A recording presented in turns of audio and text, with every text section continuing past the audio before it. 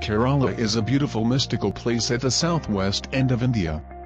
It is bordered with lush green mountains and sea which invited trade in the region for 1,000 of years. Along with the trade, Abrahamic religions also stepped into Kerala, being the first in Indian subcontinent.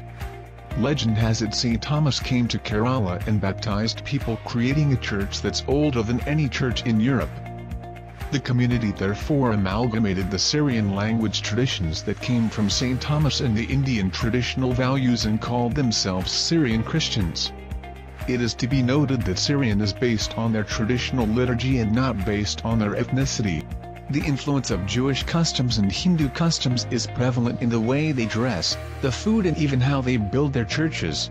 For centuries they adhered to caste-based distinctions and wore white, which was a symbol of purity in those times.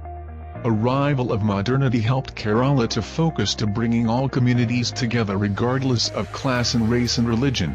Each community gave up their dress code belonging to their caste and adapted a pan-Indian dressing sense. The socio-cultural identity transformed through this change in fashion.